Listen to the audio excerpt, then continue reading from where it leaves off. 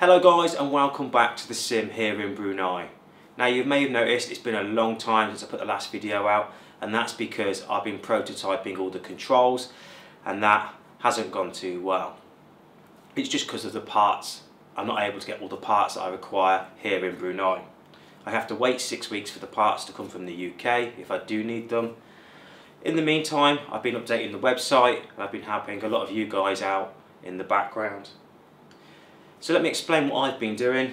As you can see, this is my version 1 sim throttle.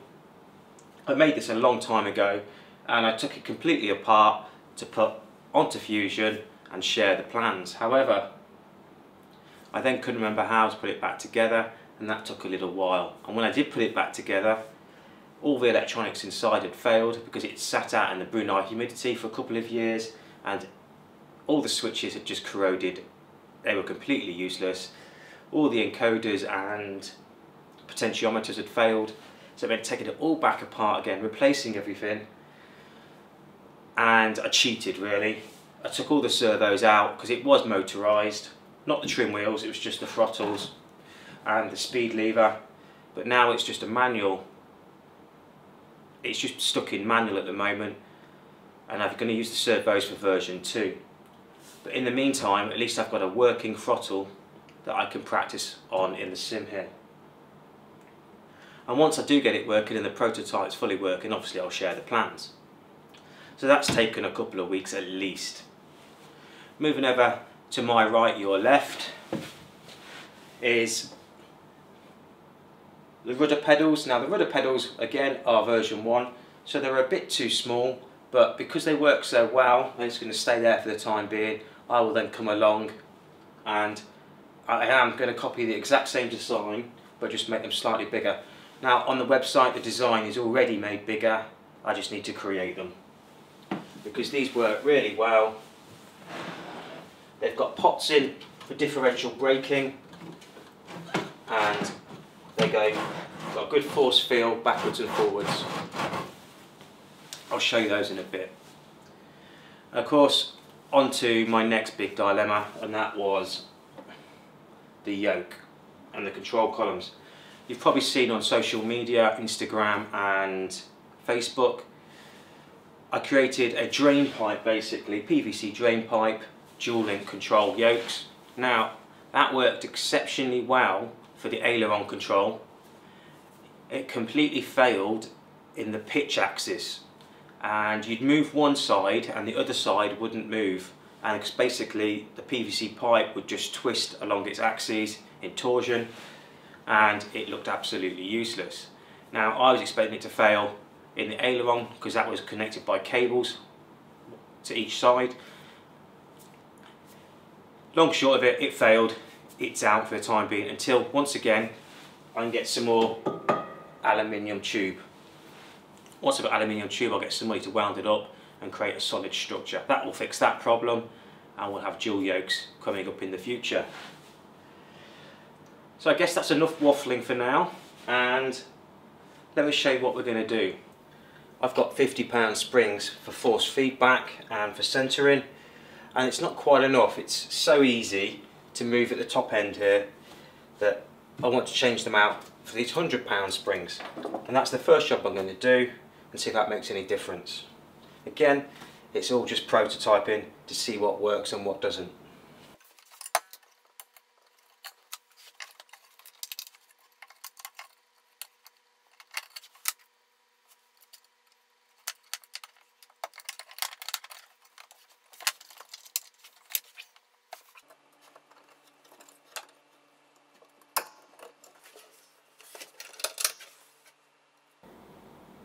Okay, so that feels much better now. All I want to do is make sure that the neutral position is at 7 degrees, and I've got this digital scale here.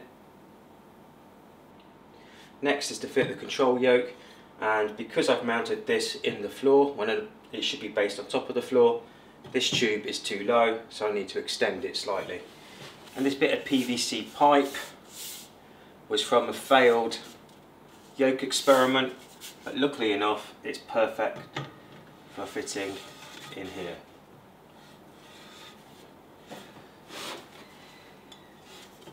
got a packing piece with another PVC pipe. That should go over there like that.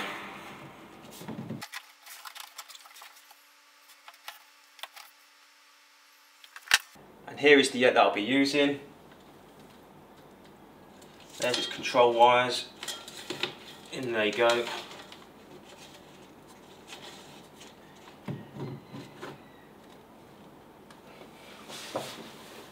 So what I need to do now is measure the height of the control column, and this point here should be the top of the yoke, should be 810 millimeters from the floor.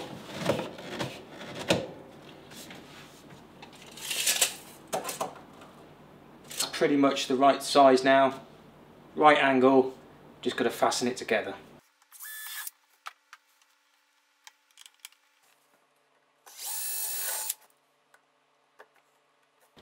To finish the top section off, I need to put the chart clip back on, and that just simply mounts with 2 bolts onto the base there.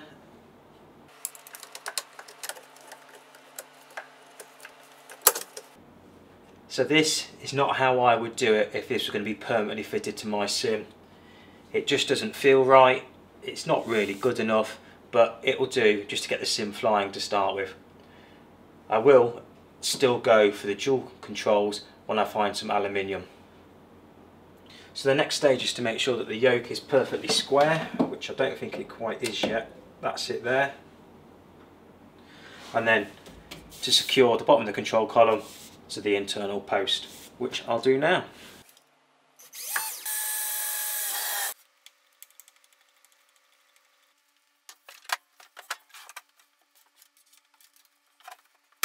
With the yoke complete, it's now time to look at the rudder pedals. These are version 1. These were in my original sim.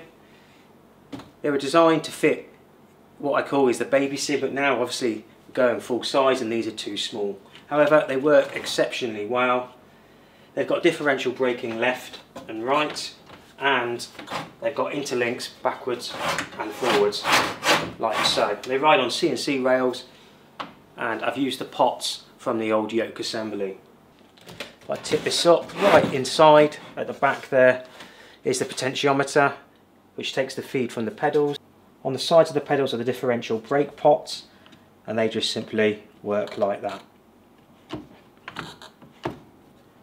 I'm going to fit these back in position, and then we'll look at version 1 throttle assembly.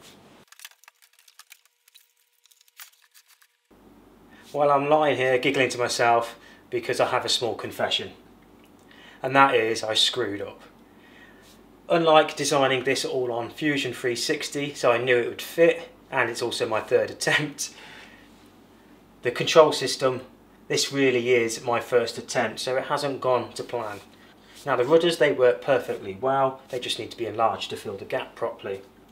However, for the yoke, when I came to fit it into the yoke floor, the control column floor section of the plans, that can't be changed, it has to be in that position. But the yoke is 5 centimeters, 2 inches too far aft, and it needs to go forward 5 centimeters.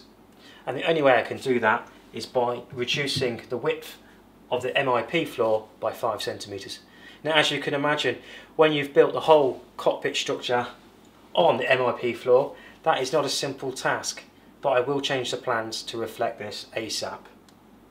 In the time being, let me show you my throttle quadrant. Again, that's version 1 and is in the process of being updated on Fusion as well. And here we have my version 1 throttle assembly. Now, I was really pleased with this when I first got this created. It's worked absolutely fantastic. It was powered by servos. Just recently they've removed all the servos and it's just purely manual, and that's because I want to use the servos for version 2 and I don't want to go and buy new servos. It's just me being a bit tight, cheap on a budget. However, everything does work. Trim wheels, that's a lie, the trim wheels do not work. They are just fixed, but that will become in version 2. Speed brake works, and so does the flat lever. To connect my version 1 throttle assembly up, it's got 3 connections, 2 of them being USB, one for Arduino and one for Leo Bodner, and one at the front, 12 volts to power the back lighting. These are pass-through USB cables because just here will sit a USB port, and we'll do that now.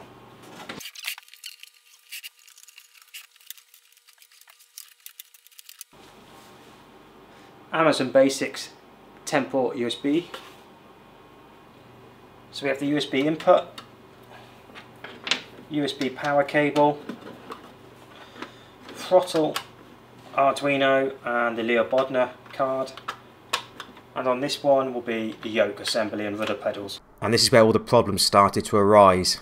Once I got the sim up and running, all the little fiddly things became very apparent. The odd caption that wasn't going out, you'd switch on fuel pump 1 and fuel pump 4 would switch on. So there's a bit of cross-mogination in all the electronics which had to be sorted.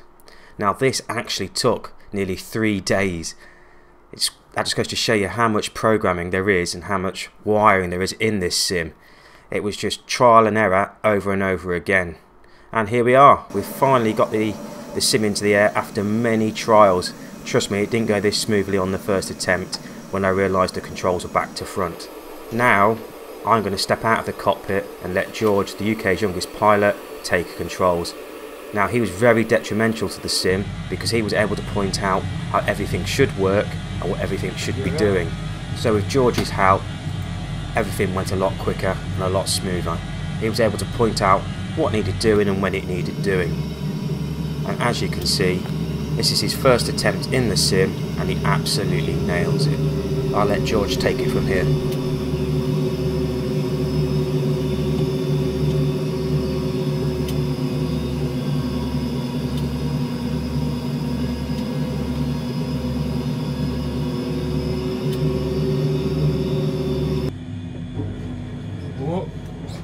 Bit heavy. Oh well. Then our speed brakes came up.